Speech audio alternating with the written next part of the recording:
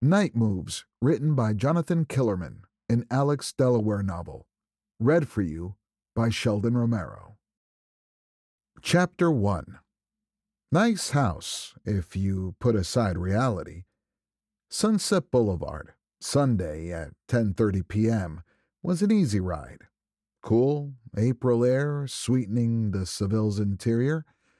To get here from my place in Beverly Glen, I'd driven through Bel Air and Brentwood, turned south a quarter mile into Pacific Palisades, continued through tree-lined stretches of architectural revivals, colonial, Spanish, Mediterranean, Greek, and unidentifiable.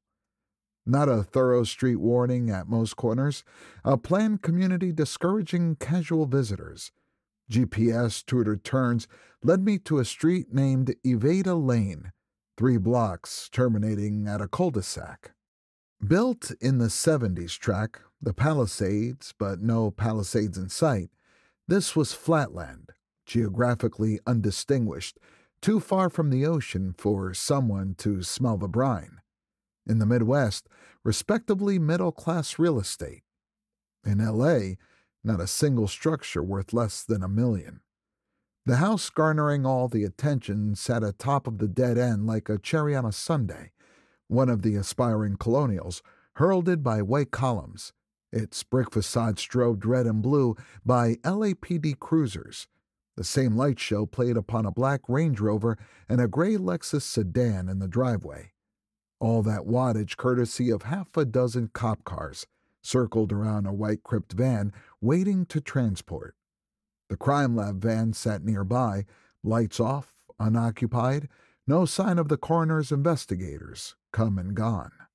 Uniformed officers stood around doing nothing. Radios barked police calls, dispatchers' voices impersonal as they chronicled the evening's malice and misfortune. Soft, spring breeze, the yellow tape bellowed.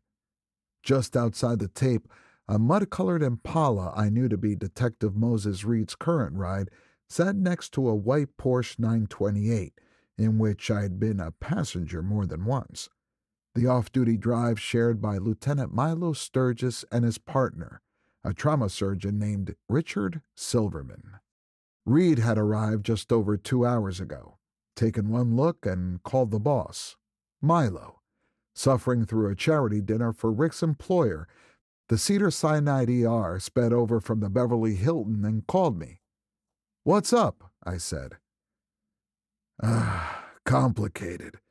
See for yourself, please." He met me just outside the front door, wearing a hooded paper suit, booties, and gloves. "Yeah, I know, I look like a giant sperm. You don't have to abase yourself. Tech's nearly finished." He peeled off the suit, revealing a saggy black suit with lapels dating to the house's construction, a white shirt, and a silver tie that had to be Rick's. Very GQ. "This almost tucks," he said. "Damn banquet. I had to take the pants out 3 inches. 4 would have been better. But enough of my problems. Let's go see a real one." The paper garb had led me to expect horror and chaos. Milo opened the door on a surprising calm. A 2-story entry floored in wax walnut was centered by a mahogany table hosting a vase of silk roses. A bronze chandelier cast reassuring light. To the left, blandly pleasant landscape paintings filled the white wall. To the right, a blue carpeted staircase traced the accent to a small landing. Milo continued straight ahead toward another wall, decorated with skenosis and broken by an open doorway. A form moved into the gap. Mo Reed. Young, ruddy, still wearing his paper suit, but not the hood. Pink skin showed through his blonde buzz cut. The suit was tight in places, power lifter arms testing the tensile strength of wood pulp.